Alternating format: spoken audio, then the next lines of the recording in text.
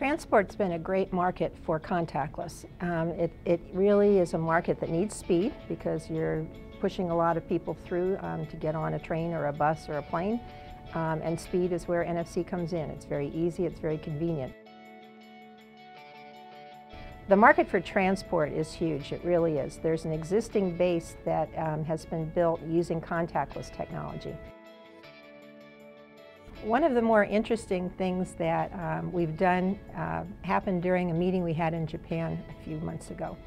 And we got a special tour of the Haneda Airport where this technology has been used for quite some time.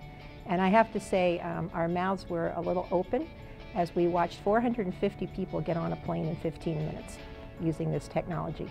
That was exciting. IATA is one of our key partners. That's the International Airline Transport Association. They've really reached out to their constituents to bring in the specific players.